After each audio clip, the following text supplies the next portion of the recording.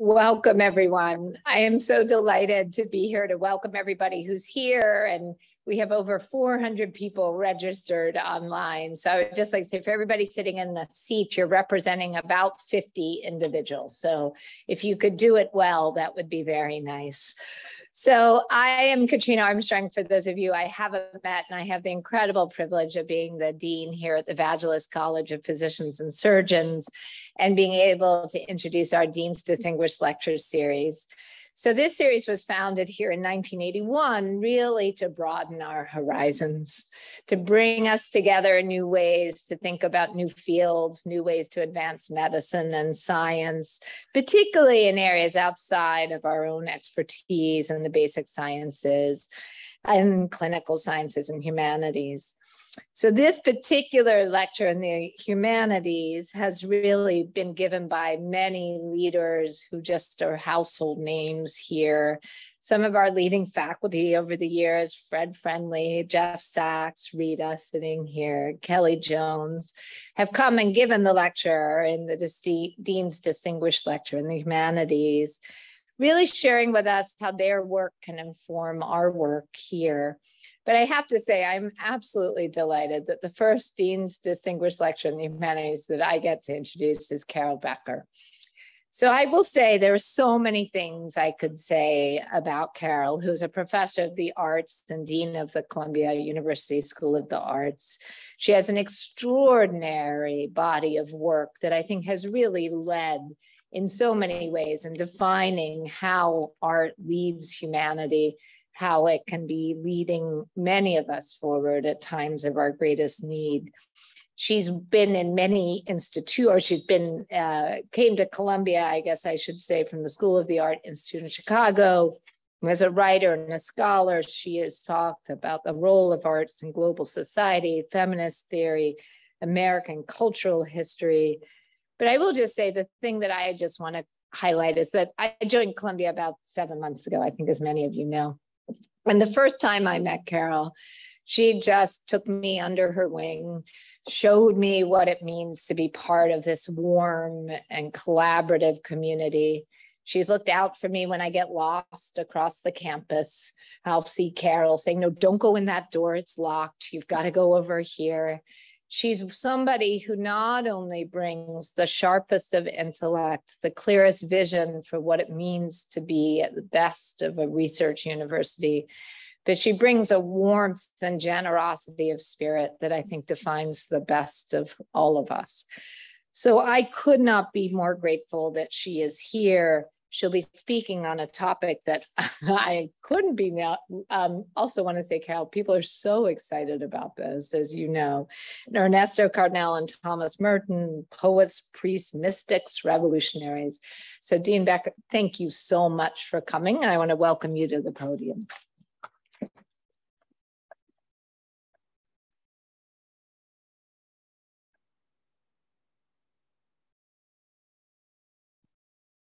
Thank you so much, Katrina. I want to thank Katrina, Dean, and she has so many titles. You do. Dean and Chief Executive Officer of Irving Medical Center and the Vagelos College of Physicians and Surgeons. Those are just two.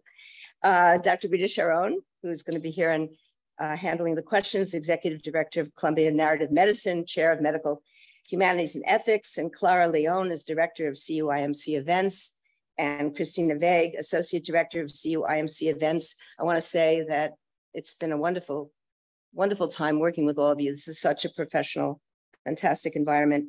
Ann Thornton, Vice Provost and University Librarian, Columbia University. Jennifer Lee, Curator, Rare Books and Manuscripts. Sandra Alita, the estate of John Howard Griffin. You're going to see some images that they let us use today. Holly Dankert is Head of Research, School of the Art Institute of Chicago. Also an archivist, we have some images from them. Eve Glassberg, who is Officer of Columbia University Communications and Public Affairs. And of course, Gavin Browning, Director of Public Programs and Engagement for the Columbia University School of the Arts, who's helped me in every way with this piece, research, images. And I'm just gonna jump in because I'm trying to keep very closely to the time I've been allotted. So this is a piece about two courageous, radical thinkers who lived in the spirit of history and were committed to healing the individual and the society through contemplation and action. And I'm going to dedicate this lecture to all who try to live courageously each day, and especially to those at Columbia's Medical Center and at the Vagelos College of Physicians and Surgeons who did not hesitate to risk everything to care for as many as possible during the early days of the pandemic. This is dedicated to all of you. I begin with a quote from T.S. Eliot's Four Quartets from the Dry Sauvage. We cannot think of a time that is oceanless, or of an ocean not littered with wastage, or of a future that is not liable, like the past, to have no destination. T.S. Eliot wrote those lines in 1941 during the Blitz in London. The world surely looked dark to everyone at that time, and it was hard to envision a future. There are days now when it is also difficult to imagine what will come next for democracy, for those living in the turmoil of forced migration, the ravages of war, racial or gender-based violence, and for all experiencing the extreme conditions of climate change while navigating an ongoing and ever-evolving pandemic. How do we think about the world moving forward and determine our own actions in accordance? And how do we integrate the private sphere, which has become too public, with the public sphere, which at times has become too private, and which at other moments seems non-existent? Where and to whom do we look for an integration of such complexity and the hopefulness needed to imagine what does not as yet exist? And if our imaginations and will are strong enough, how then do we bring the newly imagined into existence? It is in this spirit of such inquiry that I return to the life and work of Ernesto Cardenal and Thomas Merton. I knew Cardenal personally and had studied his work. I also knew the writings of Thomas Merton, but I was unaware of their lifelong friendship and correspondence until I visited the Rare Books and Manuscripts 2015 exhibition at Columbia's Butler Library, Season of Celebration, Thomas Merton at 100. And there, for the first time, I learned about the deep connection between these two priests, poets, monks, mystics, artists, and activists. I then became focused on how their lives and work embodied their deepest values, allowed for their need for silence and contemplation, while turning their creative efforts out towards transforming society in order to satisfy a shared love for the world. There is much to be learned from how they worked for social change in spite of and because of the contradictory forces they struggled to reconcile. Cardenal was a true revolutionary who engaged in the overthrow of the Somoza family dictatorship, which had terrorized Nicaragua for 4 decades and was finally overthrown by the Sandinista National Liberation Front in 1979. The Sandinistas were originally a progressive guerrilla movement greatly influenced by the Cuban Revolution. Cardenal served as Nicaraguan cultural minister under the Sandinista government from 1979 to 1988. Merton was a contemplative who, although sequestered for most of his adult life, was nonetheless in an ongoing conversation with a very expansive world through his many books, essays, and letters. He attempted to define for himself and others what it meant to live as an activist monk. And both Cardenal and Merton had religious epiphanies, after which they chose to live within the structures of the church, although they each also spent their lives struggling against these confinements. They both had enormous curiosity and pursued the world. Cardenal traveled extensively and purposefully within the indigenous cultures of Latin America and the US. Merton studied Gandhiism and nonviolent resistance, as well as Buddhist and Zen traditions of the East. And when finally given permission, traveled to meet the Dalai Lama and other spiritual leaders to learn about Tibetan meditation. Each found liberated landscapes for their experimental ideas in writing, and their correspondence of 92 letters attests to the companionship they offered each other as poets, translators, editors, priests, visionaries, and friends. Their stories can be told separately, but also together. Let's begin with Cardenal. Who was Ernesto Cardenal?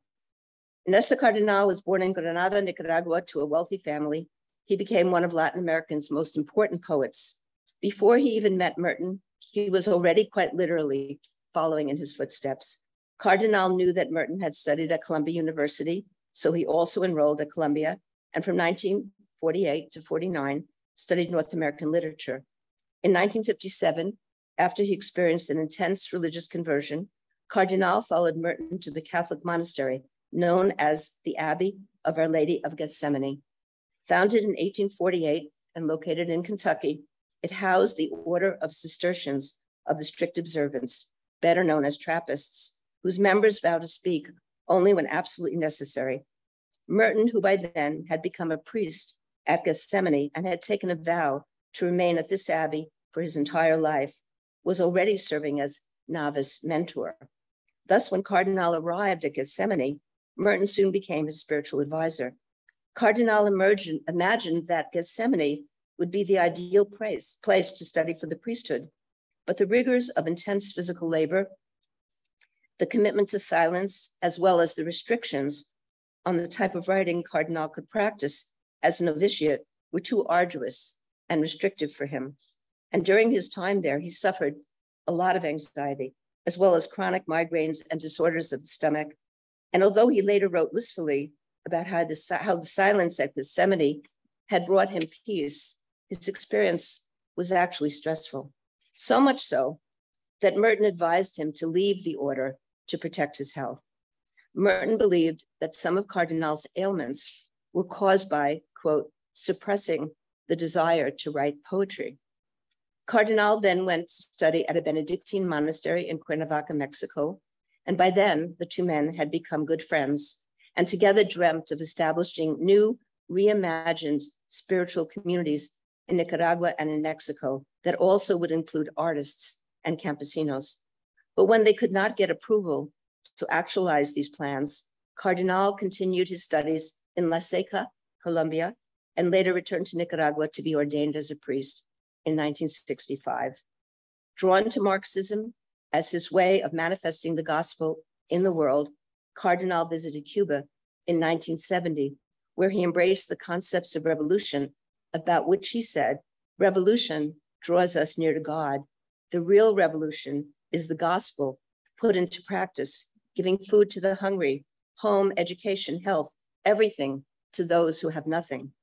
At that time, he also became a proponent of liberation theology, a radical Christian movement then powerful in Latin America that emphasized liberation for all from social, political, and economic oppression. Who was Thomas Merton? Thomas Merton spent most of his childhood in the French Pyrenees with his artist father, and then also in Queens. His mother had died when he was 6 years old. He went on to Cambridge, where for a time he lived a stormy, raucous life. Expelled from Cambridge, he was sent to the US to study at Columbia University, and there he found an intellectual home. Merton wrote, in my senior year at Columbia, things got straight. He found his calling as a writer and was editor of the 1937 yearbook, as well as art editor of the humor magazine called The Jester. At that time, although quite surprising to his friends, he also experienced a religious conversion, eventually leading him to the Abbey of Gethsemane. It was there that he wrote and then published The Seven-Story Mountain, his spiritual autobiography, that, arriving as it did right after World War II, remarkably became a bestseller, providing a spiritual renewal for many readers who had lived through the war and its unspeakable atrocities. Merton went on to write and edit 70 more books about religion, the cloistered life, contemplation, Zen Buddhism, Taoism, and other Eastern forms of meditation and thought. And as a powerful and consistent anti-war, anti-violence, anti-nuclear, pro-civil rights advocate, he wrote many essays addressing the contemporary political situation. At times, his political writing was censored by the abbot at Gethsemane, and although living in an austere Christian environment, he was told that he must not write about nuclear war or be an advocate for peace, a censor he experienced as an enormous contradiction. Through his writing, he became friends and correspondents with an international world of spiritual, cultural, and political leaders, including the Dalai Lama, the Vietnamese pacifist monk Thich Nhat Hanh, poet John Berrigan, Joan Baez, Evelyn Waugh, Henry Miller, Boris Pasternak, Shigeru Miyawashi, D.T. Suzuki, and many more. Merton believed that the contemplative life, in its way, was also an activist life. In Bangkok, during his last lecture, and right before his death, to an international audience of abbots, he said, "The monk belongs to the world, but the world also belongs to him, insofar as he has dedicated himself totally to liberation from it in order to liberate it."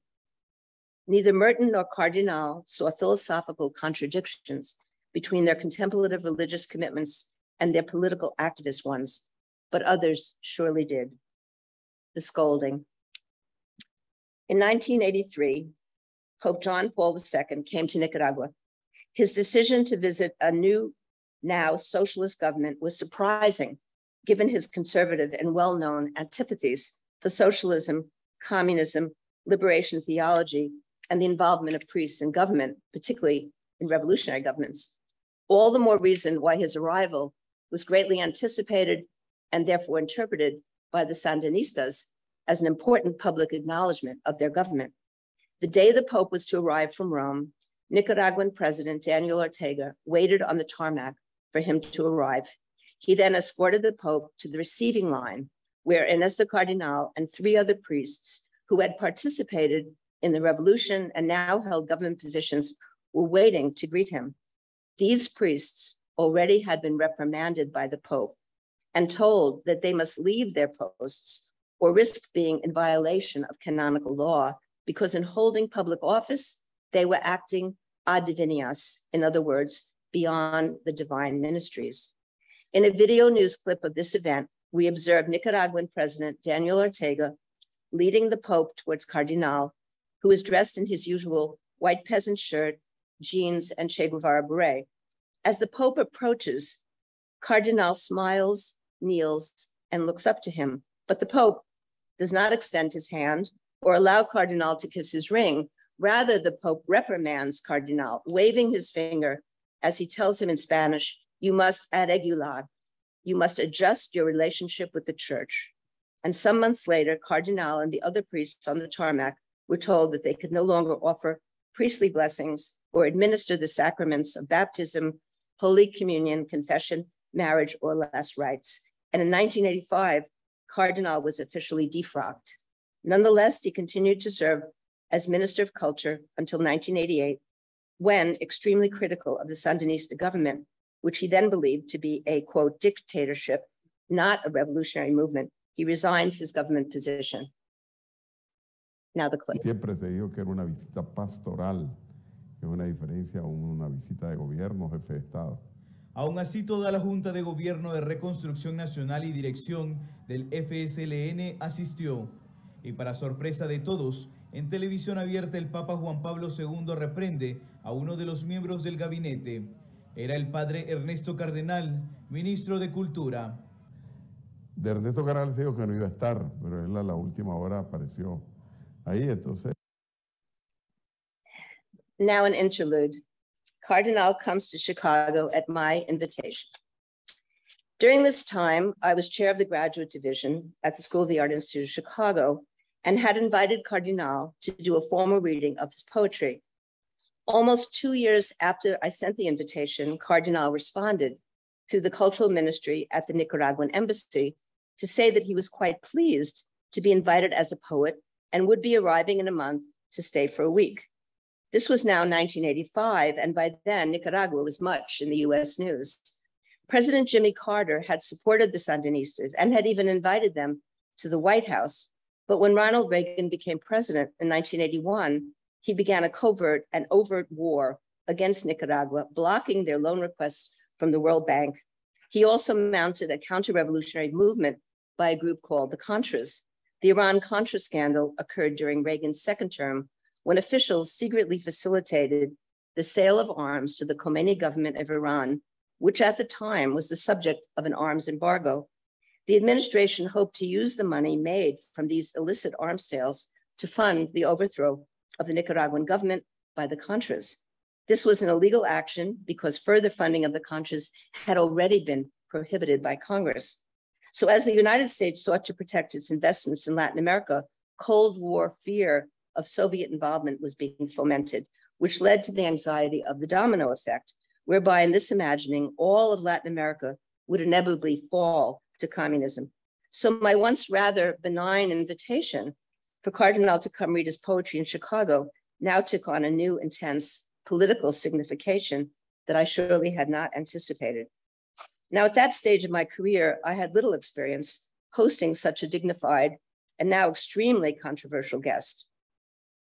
Luckily for me, Harold Washington had been elected mayor of Chicago, the first Black mayor of Chicago, and several of my close friends held important positions in his administration, which gave me access to much needed assistance.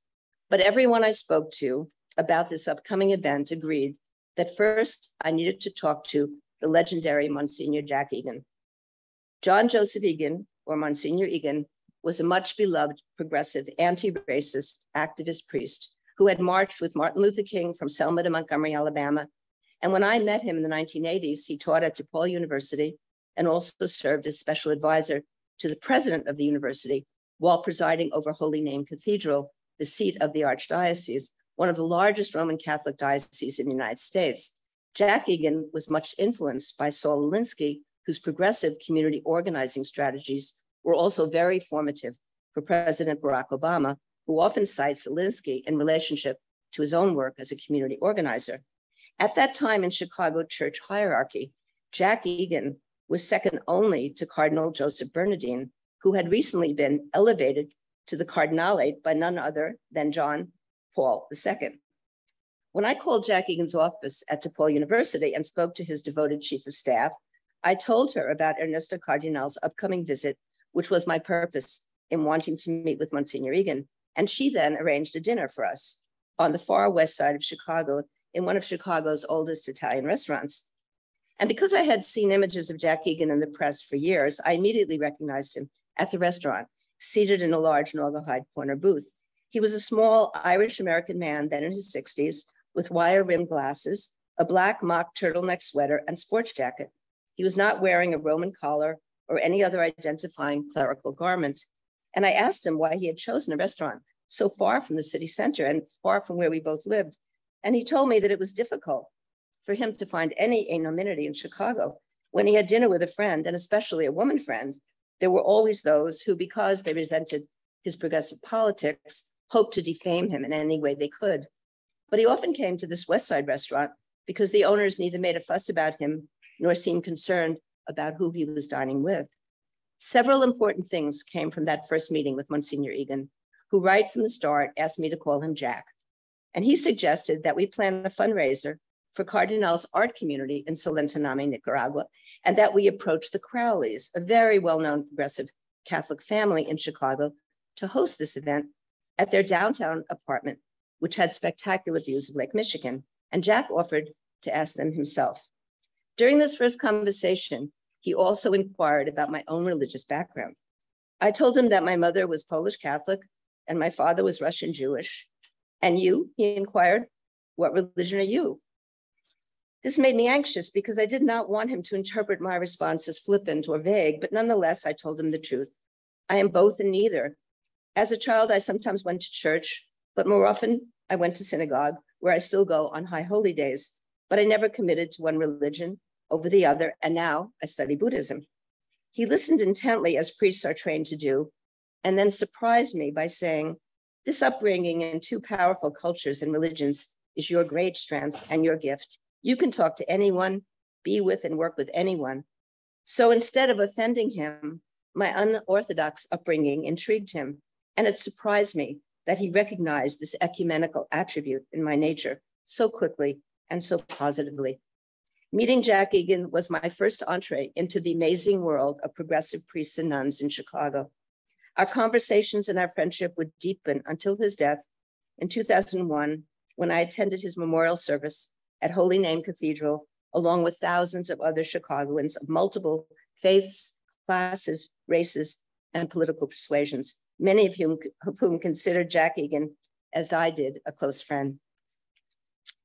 As I said, by 1985, the US had been thrown back into Cold War rhetoric and the overt fear of communism. And because Cardinal visit was now coinciding with this escalation, Cardenal had become an easy target for right-wing aggression.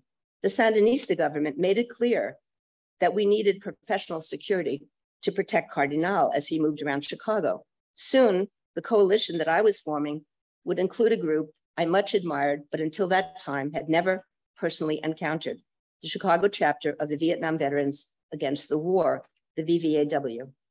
Many of us who protested the Vietnam War recognized that those veterans who opposed the war were the most courageous. I had seen the documentary film which featured the Winter Soldier investigation held from late January to early February 1971. It was a convocation sponsored by the Vietnam Veterans Against the War, in which discharged servicemen from each branch of the armed services, as well as civilian contractors, medical personnel, and academics, gave testimony about the brutality of the Vietnam War from 1963 to 1970. And some of these veterans now were serving as security for progressive political figures such as Cardenal. When I called the chapter, Chicago chapter, they sent a contingent to meet with me, including their leader, Bill Bramson, and I was immediately impressed with the seriousness and focus with which they took this request. I ended up learning so much from this devoted group about what it takes to protect a public figure in a city like Chicago. We were told that Cardenal would arrive from Washington with poet Roberta Vargas, then Cultural and Labor Affairs Attaché for the Nicaraguan Embassy, and Vargas would serve as Cardenal's translator for the poetry reading and help secure his safety. Also arriving with them would be Cardenal's personal bodyguard. Of course, we imagined that he would be a strapping figure and were quite taken aback when a very slight, thin man came out of the plane with Cardenal, a handgun on his belt. Roberta Vargas introduced him to us as the bravest fighter in the overthrow of the Somoza dictatorship. He was entrusted with Cardenal's life, and now so were we. Nena Torres, then director of the First Commission on Latino Affairs under Harold Washington, and her husband, Matt Pierce, who served as corporation counsel for the city, generously volunteered the guest room on the north side of Chicago as a place where Cardenal could stay for a week. And we agreed that one VVAW guard would always be outside their home at night, watching the entrance from a car, while another secured the rear. And as promised, Jack Egan had helped organize a reception at the Crowleys. This late afternoon fundraising event was filled with sympathetic nuns and priests, as well as lay supporters of the Sandinistas, then still considered a very progressive force for change in Nicaragua. And on that day, while Cardenal and I waited in a small room for all to arrive, I soon began to see how shy Cardenal was and how much strain it was for him to speak to large groups. Roberta Vargas often reminded me that although Cardenal was a revolutionary, he was also a monk and a poet who needed contemplative time. But Cardenal was a very committed political activist who understood that he could not separate himself from his very visible position and its demands. So honoring his need for solitude, I left Cardenal and waited expectantly in the hallway of the Crowley apartment for Jack Egan to arrive. Once off the elevator, Jack took my arm and I escorted him into the apartment, where by then many were gathered. When we walked into the living room, Cardenal was surrounded by admiring priests and nuns. I had already briefed Cardenal about Monsignor Egan, and I was honored to introduce them to each other. But when Jack entered the room suddenly became silent, and the guests moved aside, allowing him to approach Cardenal. And once in front of Cardenal, Jack unexpectedly lowered himself and knelt before him. He then took Cardenal's hand and placed it on his own head and asked Cardenal to offer him a blessing. Everyone inhaled at once, and the space around these two giants contracted. This group well understood that the Pope recently had taken away Cardinal's right to officiate such priestly acts, and Jack's request was a public rebuke of the church's authority and therefore enormously subversive. At first, Cardenal refused to comply, but Jack said quietly and firmly that he would not stand up until Cardenal offered him a blessing. And by now, some of us were holding hands and many were in tears. After a time, Cardenal relented and we all released our breath. A great deal of money was raised at that event. Cash and checks flowed from everyone, even those who had little to give. People had come prepared to make an offering to Cardenal's visionary community of artists, priests, and campesinos in Solentiname. Patty Crowley put all the money collected into a big brown envelope and proudly handed it to Cardenal. And he, Roberto Vargas, his bodyguard, our VVAW security, and I then headed for dinner at a Mexican restaurant in Chicago's Pilsen neighborhood, whose tortillerias and bodegas and murals always reminded me of Mexico City. And it was a place where I knew Cardenal would feel at home. We took two cars. Cardenal, his bodyguard, and I were in the back seat of one, with a VVAW guard driving and Roberto Vargas in the front passenger seat. The rest of our security team followed closely behind, and both cars headed south on Lakeshore Drive. We were all quite jolly at the restaurant, relieved that it had gone so well. Cardenal was very pleased to have raised thousands of dollars for his Solentiname community. And of course, we talked about Jack Egan's amazing gesture. Cardenal ate with gusto, but he noted, as he had before, that I barely ate anything. "You will eat again when I am gone," he said. And he was correct. During the week he spent in Chicago in our care, I was way too anxious to eat.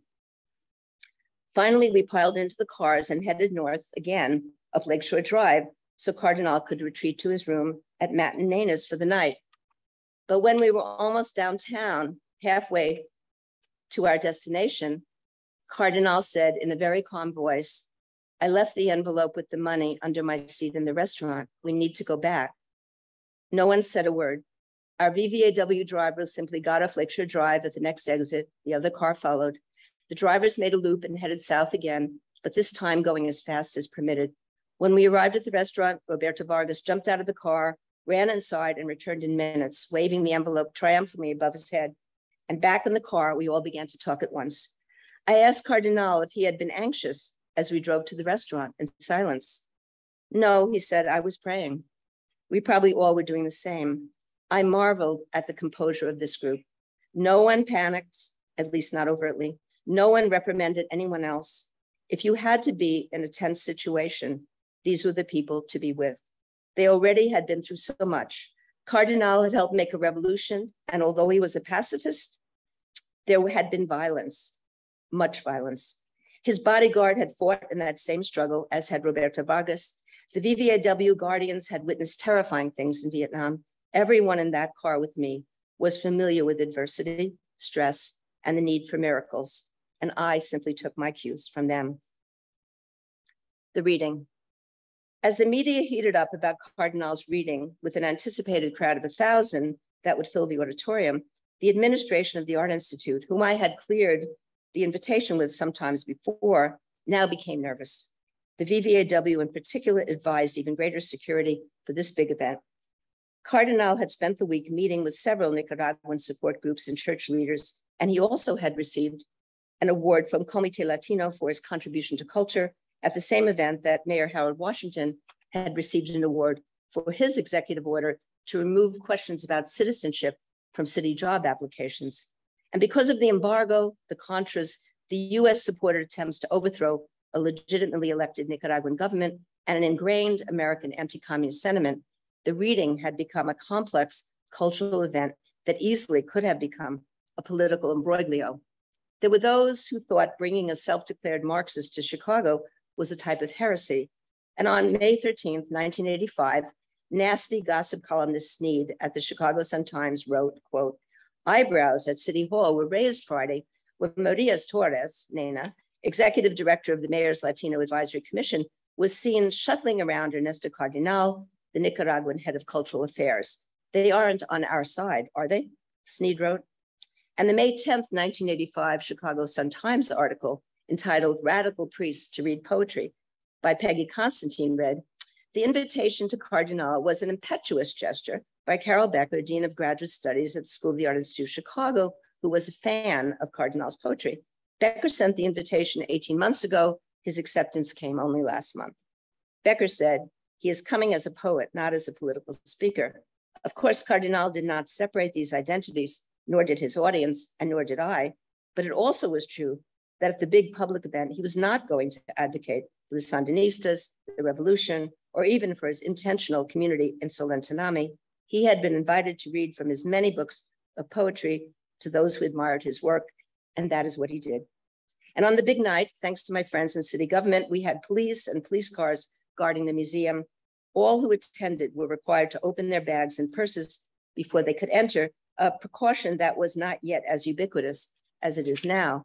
There were VBAW guardians positioned every few feet along the sides of Rubloff Auditorium, and there were more guards next to Cardenal on stage. I came out first to introduce Cardenal, who looked dramatic in all white and wearing a black beret, and he read in Spanish. Roberto Vargas read the English translations. Cardenal's intentness and humility were obvious, endearing, and contagious. The poetry, especially his poem, Prayer for Marilyn Monroe, written after her death, made the crowd go wild. And from the moment he began reading, the audience was up on its feet, applauding this extraordinary man who was a poet, a priest, a mystic, a government-appointed cultural minister, and always, always, by his own definition, a revolutionary. Cardenal is a poet. Cardenal was the recipient of many prizes for his writing, including the French Legion of Honor, the Reina Sofia Prize for Latin American Poetry, and the Pablo Neruda Prize. And in 2005, he was nominated for the Nobel Prize in Literature. His large body of writing includes 15 books of poetry translated into English and Dutch, German, French, and an equivalent number still to be translated. He studied many North American poets of the previous generations, such as Walt Whitman, Robinson Jeffers, William Carlos Williams, but he insisted that his greatest influence was Ezra Pound. His work was also greatly formed by voices of his own generation, including Allen Ginsberg, Gary Snyder, Lawrence Ferlinghetti, Denise Levertov, and of course, Thomas Merton. Cardenal's poetry is an interweaving of images from North American popular culture, reflections on the contemporary and global political world, allusions to Latin American poetry, Amerindian creation myths, Catholic iconography, Nicaraguan history, particle physics, quantum physics, evolutionary biology, the wisdom of many spiritual traditions, including Zen and Zen Buddhism, and the subtleties of love. But all come together in his magnum opus, Cosmic Canticle, which playwright Harold Pinter called an extraordinary achievement. In that epic poem, Cardenal attempts to locate himself, the earth, and poetry within the complexities of science and the mysteries of the universe. And in one of his last books, The Origin of Species, he makes clear that he sees no contradiction between a belief in God and a belief in evolution. One of Cardenal's most poignant poems was written after he was notified of Merton's death. Because Merton died in Bangkok and there was no autopsy, there have been some who have questioned how Merton died. Investigative reporters have attempted to prove that Merton was murdered by the CIA because of his anti-war writings and advocacy. There are others who believe his death might have been a suicide. I have accepted the official explanation because it is what Cardenal appears to believe and how he alludes to this event in his own writing. Merton had traveled to India to meet with the Dalai Lama and other Tibetan Buddhists. He then went on to Thailand to give a major lecture at a convocation of abbots in Bangkok on December 10th, 1968. As he finished his lecture in the afternoon, assuming he would take questions about his lecture in the evening, he said prophetically, "Now I shall disappear." It is believed that Merton, then 53, returned to his lodgings at the retreat center, and while coming out of the shower, barefoot and with the floor perhaps still wet, he reached to adjust a standing electric fan, which short-circuited and fatally electrocuted him, also throwing him onto the floor, where he hit his head. His chest was burned when they found him by the flames from the fan, which then fell on top of him, the blades still spinning. He was then brought back to the US in a military plane, returning from Vietnam, a final irony, given his strong anti-Vietnam War sentiments in writing. And before he left for Asia, he had written to Cardenal that he wanted to extend his trip to the Himalayas, and also that he hoped to see Cardenal in early January 1969, though he wrote, "Something else might happen to delay me," as tragically it did. The title of Cardenal's poem, Coplas on the Death of Merton, is a direct allusion to a very famous 15th century work by Jorge Manrique that is translated as Verses on the Death of His Father. In this poem, Cardenal addresses Merton as Tom, Merton's secular and writing name. At Gethsemane, he was known as Father Louis. The poem is an invocation of the minute particulars of their friendship, and it brings together their shared critique of media and its effects on society, their deep knowledge of contemporary poetry, Amerindian mythology, Buddhism, Catholicism, an allusion to Merton's books and many translations of Eastern philosophy. But mostly the poem reflects their questioning of what is under, above, and around everything. Is there something? Is there nothing? Is there light? Is there darkness? It reveals their intimacy as friends, fellow priests, and writers. And in the poem, Cardenal speaks directly to Merton, as if Merton were still close to him, listening. I'm going to read a few excerpts from this poem, and Cardenal, please forgive me for excerpting and disrupting your perfect verse. The poem opens and later repeats and closes with the same 3 lines as the 15th century poem, which also begins, "Our lives are rivers that go to empty into the sea, that is life." Your rather funny death, Merton, or absurd like a koan, your General Electric brand death, and the corpse back to the USA in an army plane, with that sense of humor so much your own, you must have laughed. You, Merton, now corpseless, dying of laughter. I did too. One more afternoon dies over Salentiname, Tom. These sacred waters sparkle, and little by little, they go out. It's time to light the Coleman lamp. All joy is union. Sorrow is to be without the others. Western Union, the cablegram from the Abbot of Gethsemane was yellow. We regret to inform you, etc. I just said, okay. To die is not to leave this world. It is to plunge into it. You are in the hidden part of the universe, the underground, outside the establishment of this world, outside of time, space, without Johnson or Nixon. There are no tigers there, say the Malays, an island of the West that go to empty into the sea. That is life. Much of the conversation between Merton and Cardenal in the early letters is about their shared desire to create a reimagined spiritual community in Latin America, which they believed was much needed. They both were early global thinkers, interested in bringing the knowledge of the Northern and Southern hemispheres together. But because Merton's original vow was to remain at Gethsemane for his lifetime, leaving the monastery, even for a few years, what is called exclaustration, required permission from the abbot and perhaps even from the Pope. But in 1966, when it seemed very clear that neither the abbot nor the Pope would allow Merton to leave, Cardenal activated their initial vision for an intentional contemplative community on his own. And this community later would also include artists. Cardenal himself was also a sculptor, poets, students, campesinos, and fishermen in a remote archipelago on Lake Nicaragua called Salentiname. At this time, Merton was still intent on gaining permission to join Cardenal, and archived with the Cardenal papers at the University of Texas, Austin, is a letter that Merton wrote to Pope John Paul II, addressed, "Most Holy Father."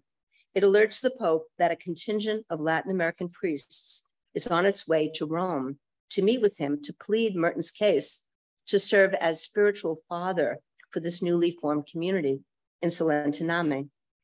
It is not clear whether the Pope ever saw that letter or received this special envoy in person, but it is apparent that Merton did not feel he could leave Gethsemane without the Pope's blessing. Perhaps Pope John Paul II and the Abbot of Gethsemane both understood that Merton was too great an asset to the Trappists to allow him to leave the monastery, even for a time. Merton's many books, especially Seven Story Mountain, were very significant in making the lives of the Trappists visible and comprehensible to a lay readership. The writing also proved extremely lucrative, not for Merton, of course, who had taken a vow of poverty, but for the monastery at Gethsemane, which received all his royalties. Another speculation was that the church did not approve of what they called special friendships, exclusive closeness between priests. There was always an unspoken underlying fear of homosexuality, even though there is absolutely no evidence that the friendship between Merton and Cardenal ever had such components. In fact, much has been written about Merton's love for women, which caused many problems for him in his youth and almost propelled him to leave the monastery more than once, including right before his final journey to Asia, when he had fallen in love with a nurse who was caring for him in the hospital. Cardenal's poems often allude to the women he had loved when he was young and the images of their beauty that haunted him still. But this conservative Pope might also have feared that were Merton to live in Latin America, he might embrace and therefore legitimate liberation theology to his very large following. In any case, the Merton-Cardenal friendship and the potential loss of Merton to Gethsemane caused so much anxiety for the church that Merton was even discouraged from continuing his correspondence with Cardenal, a correspondence which was read by the censors that were later renamed the readers. This correspondence, which originated with Merton advising Cardenal about what was termed conscious matters, an extension of his spiritual mentorship, later became a predominantly literary correspondence, especially after their aspirations for a new type of spiritual community were squelched. Then the tone and subject matter of the letters becomes less personal and becomes predominantly filled with specific details about their writing, translations, and literary opportunities. They were well aware that their letters were being read and even that some were perhaps kept from them. Gethsemane had been Merton's protector and oppressor. When he was not allowed to travel, he wrote in his journal, "This is an imprisonment which I accept with total freedom." Gethsemane is where he had become a writer and conversed with the world through his books and his intense correspondence. In his journals, Merton also expressed his own ambivalence about leaving Gethsemane. He was not sure whether Nicaragua would prove too challenging for him, both physically and psychically. He did have many ongoing health issues, but he also feared he would be perceived as a North American or as a gringo tourist, as he said. But living in such an intentionally political community as Solentiname might have given Merton an opportunity to engage the world in direct action, which he deeply craved. The last lecture Merton delivered right before his death begins by referencing the work of Herbert Marcuse, my mentor at the University of California, San Diego. And in this talk, Merton attempts to advise his audience of abbots and monks living close to Vietnam, Cambodia, and Laos about the necessity to understand Marxism and its relationship to spirituality. He references Marcuse's then much discussed book, One-Dimensional Man, so his audience might begin to understand the revolutionary potential of culture. Merton also was always interested in how to transform the monastic world, which he often found ill-suited to deep contemplation. He did strongly believe that monks could be active in the world and still not be of the world, but he clearly openly struggled with the life he had chosen and the vows he had taken. He also worried that he was out of touch with contemporary society and often out of touch with himself as well. In order to go deeper into his own meditation, he sought permission for an even more isolated retreat on Gethsemane's grounds. And once granted, he called his new private space of contemplation the Hermitage. Cardenal, however, was considered a secular priest without a designated order, but he too was never able to really leave the church. No matter how much the church denounced his actions, it remained his spiritual home.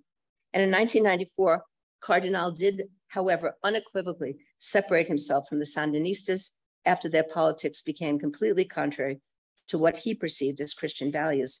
And at that time, and to this day, the Sandinistas tragically have become overtly fascist, killing and incarcerating outspoken priests and campesinos. When Cardenal did denounce the Sandinistas, his life then became endangered, and he was forever called a traitor by their supporters, 100 of whom even attacked his coffin at his funeral.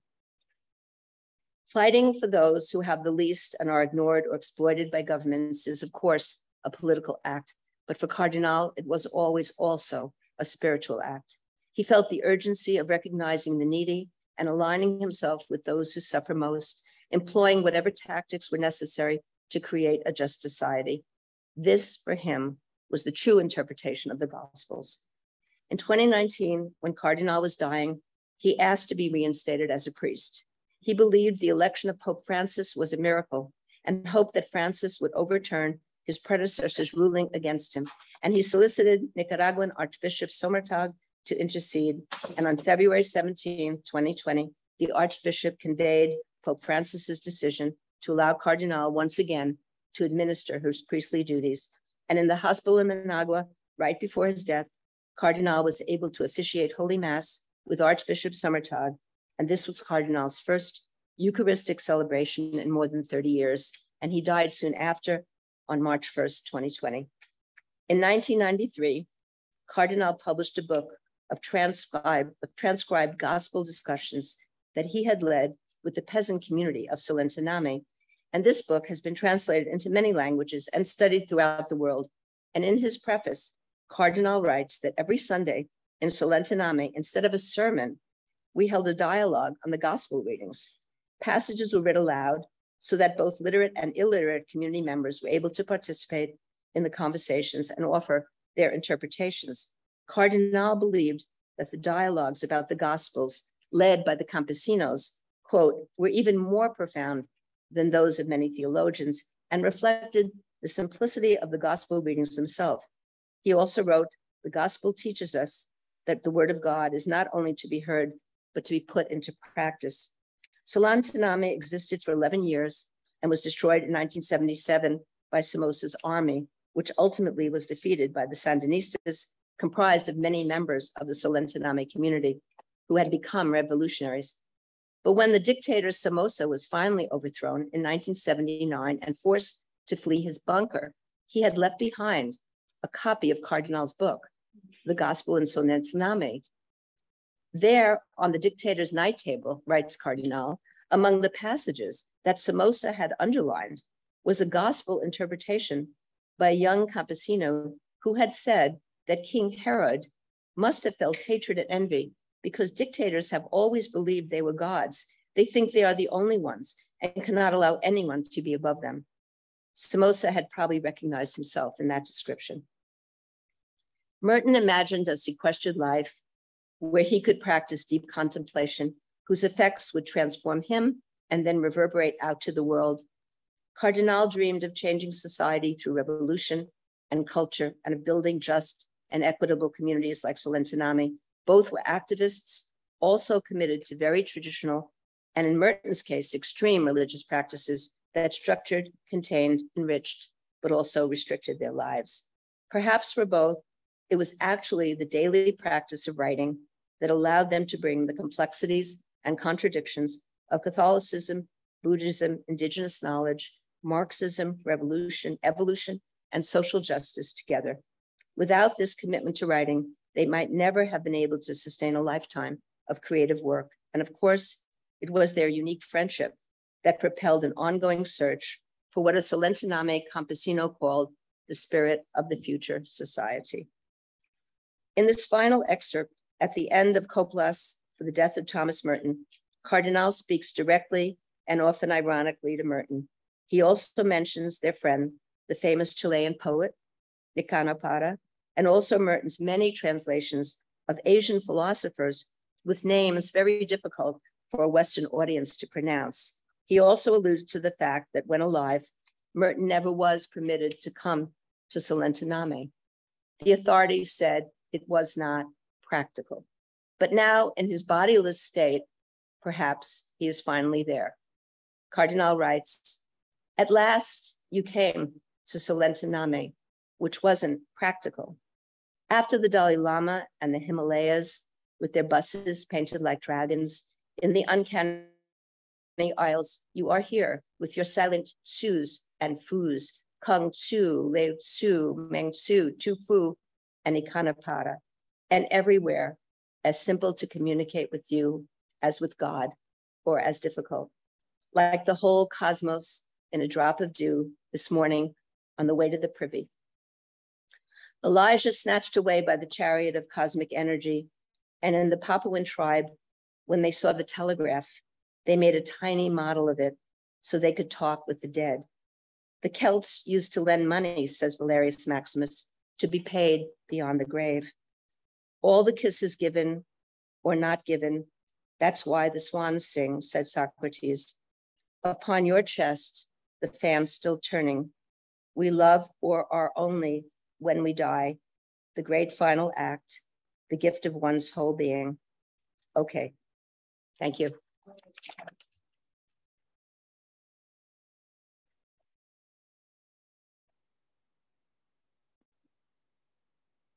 Dean Becker, thank you so very much for those truly beautiful words. I think we're all going to reflect for some time It's an incredible moment, I think, as we look around us to understand that type of connection, perseverance, and beauty as they brought to the world. So we perhaps do not have that level of beauty, but I do have a small crystal. Perfect. Yes, That's perfect. so we have a wonderful award that we are giving you here in Aw. honor of your Dean's Distinguished Lecture in Humanities, which means so very much to us. I didn't know I was getting an award. Oh, It's yeah, beautiful. it is. They want you a little closer so they can. I need an award. I need an award.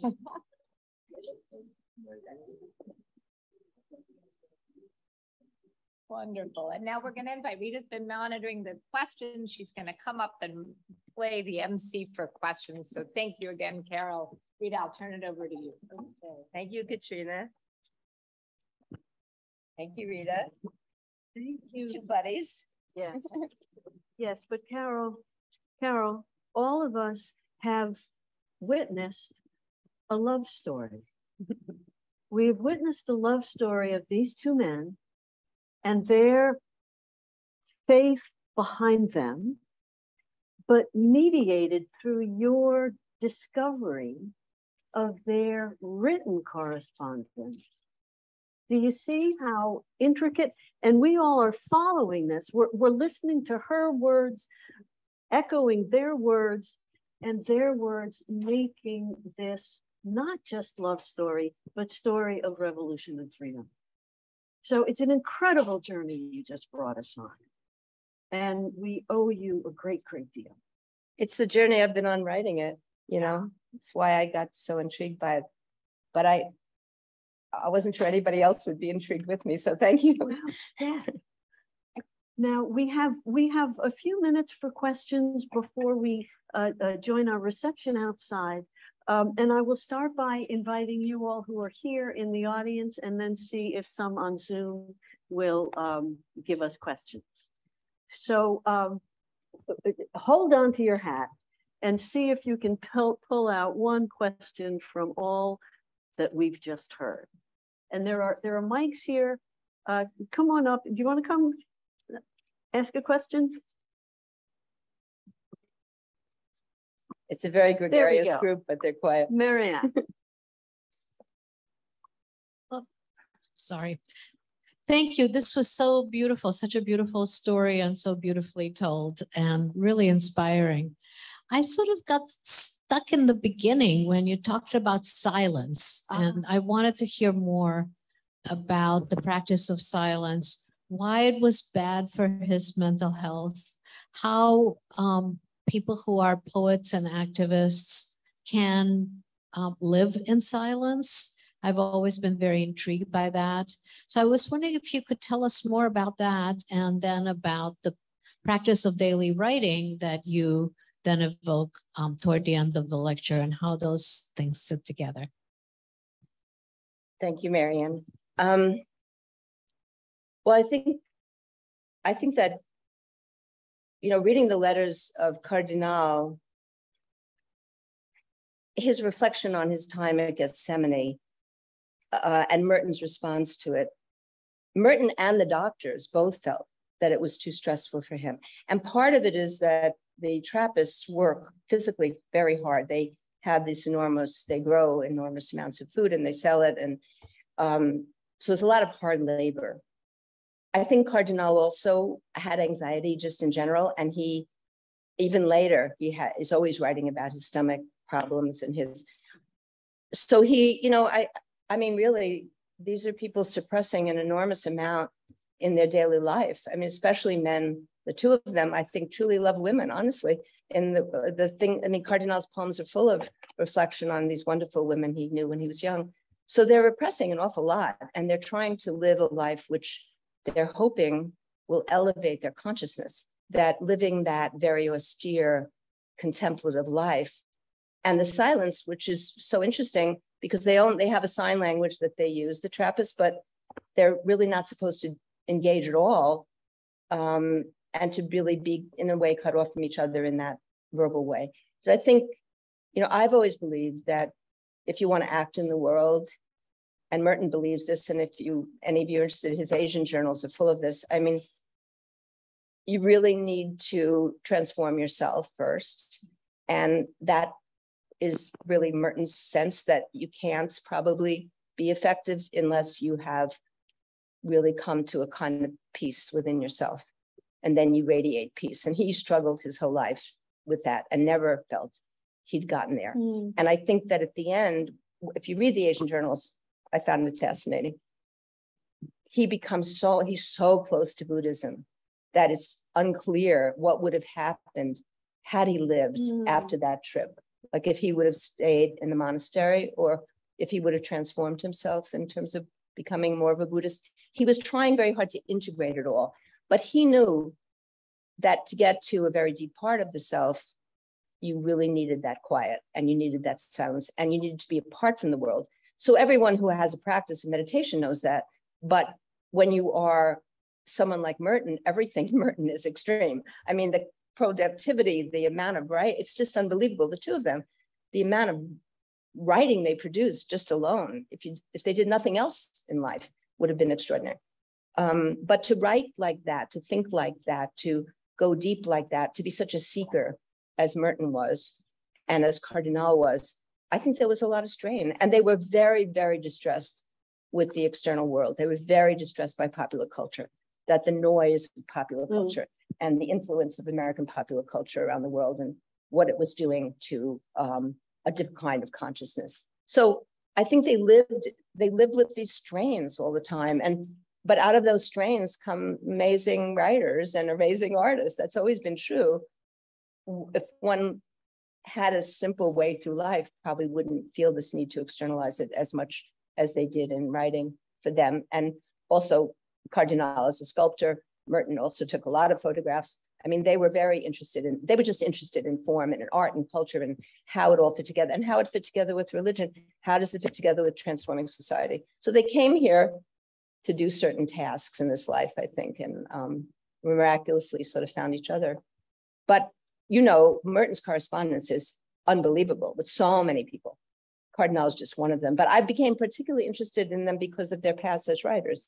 Just found that so interesting. And also because I knew Cardenal, had some sense of him. So when I thought, oh my God, how could that be that I never knew that when I saw these letters?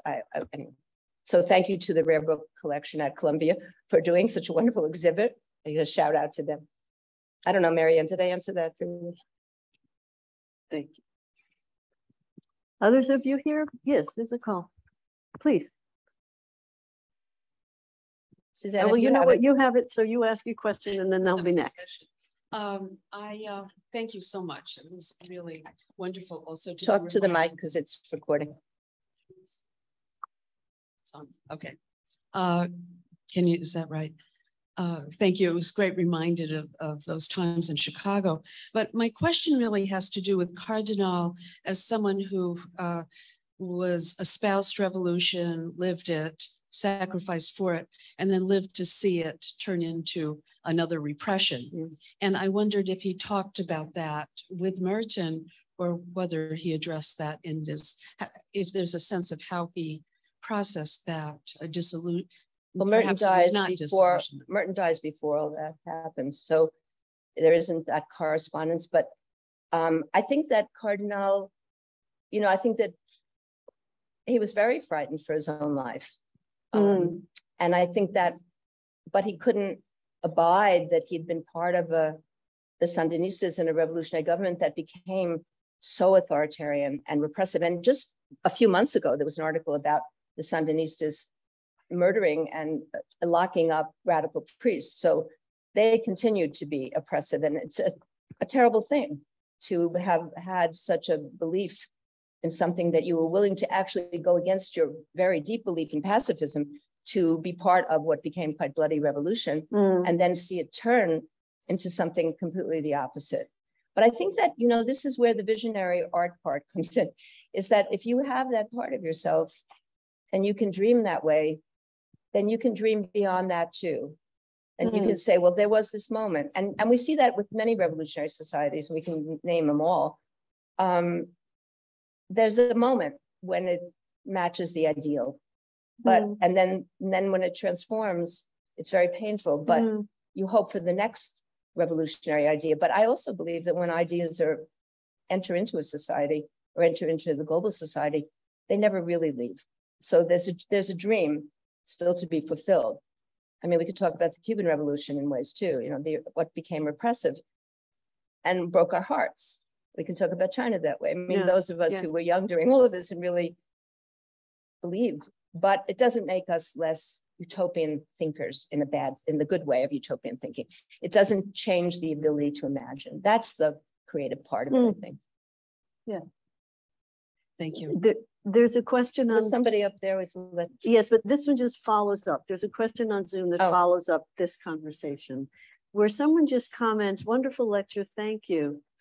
A comment, this person says, "A few years ago, speaking in Nashville, Cardenal was asked about his relationships with the Pope.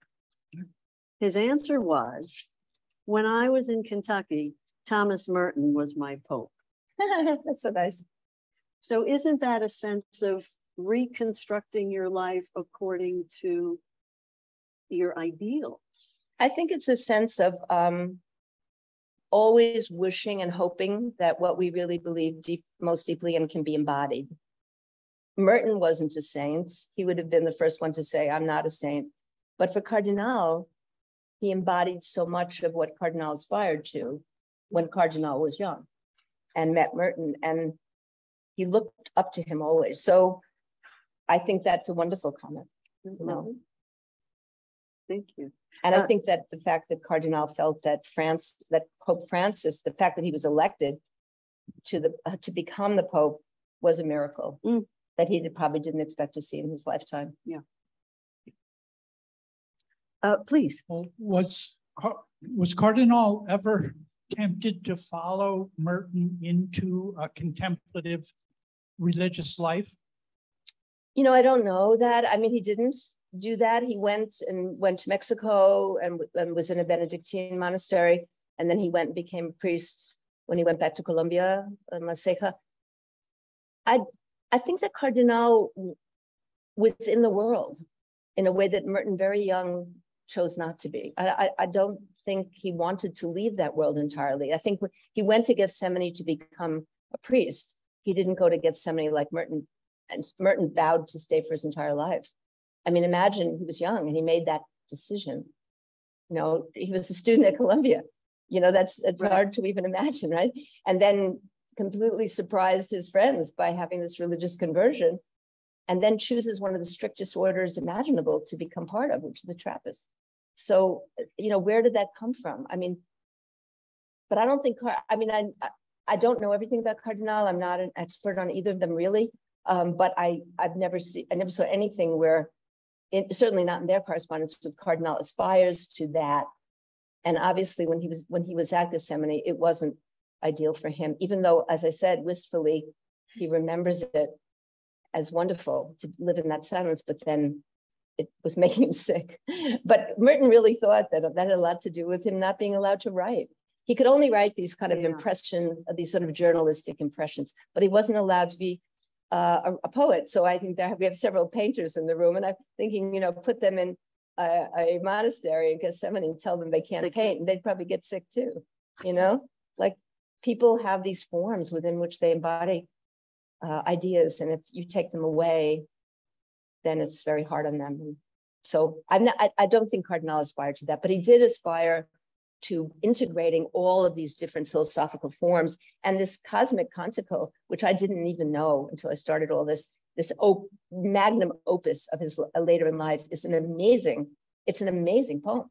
It's this huge poem, which brings everything together that he knows in the universe. It's an incredible achievement. So he had big calling in so many ways, and loved the world also.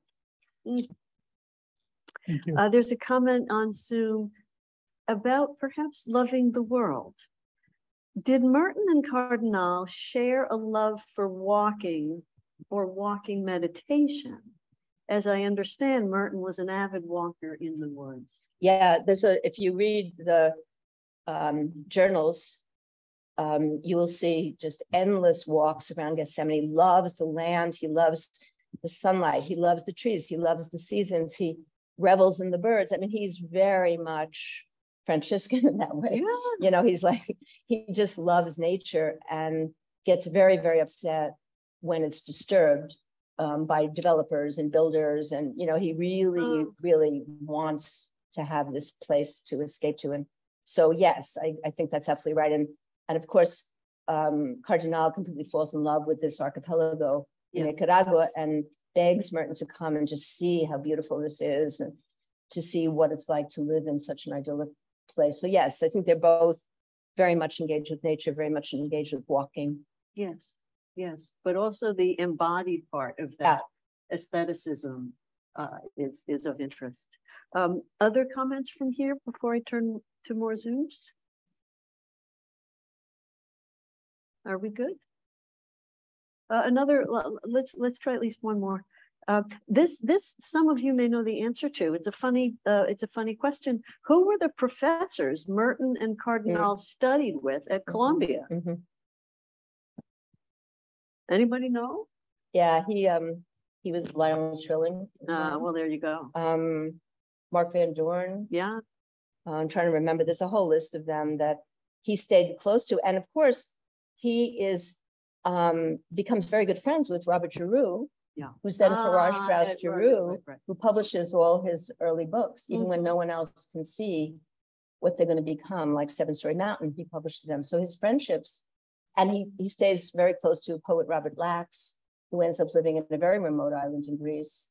But they're all in correspondence for the whole time of Merton's life. They are. Yeah. So, and Merton really was a student of literature when he was at Columbia. But I found it, one of the things I see Jennifer's here, I mean, one of the amazing things I learned from Jennifer's amazing exhibition was that Merton was the editor of a humor magazine. That really surprised me. But then the more I learned about Merton, the more I found out he was actually very funny and had a great sense of humor. But I would never have known that, you know, but to be and that's where he makes these very deep friendships, is when he starts writing and becoming an editor. And those friends are his friends for his entire life. He stays close to them forever till the very end. And their writing correspondence is for his whole life. So that then, I mean, speaks to the real central overwhelming paradox of how does this activism, the Marxism, the activism, the revolutionaryism, and the mystical religiosity cohabit? And even just what you said, he was funny, and yet he stops. The Dalai Lama is really funny. Have you ever seen the Dalai Lama in person? He's outrageously funny. He makes, like, I saw an event with him at DePaul University in Chicago, kind of small event. And he was all these priests on the podium with him, and they were all very austere. And the Dalai Lama is like lying down practically, and he's scratching his head. He's like completely relaxed. And he's funny, and he's kind of laughing with, you know, trying to get them to be funny, but they're not funny. But I think that often very evolved beings are funny too. And I think for me, I don't know, for me, there's no contradictions in this. I just see it, I see all of it coming together. The problem for many people is that it requires you to open your consciousness to all of these possibilities that can coexist. And I think what we're trained to do is really compartmentalize so many things that by the time we're adults, we don't know how to break down all those barriers. And our institutional structures reflect that. Yes. You know, they're not fluid. We've talked about that together about universities. They're not fluid. So everything is put into these boxes. And then it's very difficult for people to say, well, all these contradictory forces can coexist. They can be very powerful. And if you can embody them, then you can create art, you can create writing, you can create music, you can create other forms in which all of those things can come together and coexist. So to me, there's a great optimism in that. Yes. And that, in conclusion, is why we invited Carol Becker to come give our Dean's Distinguished lecture.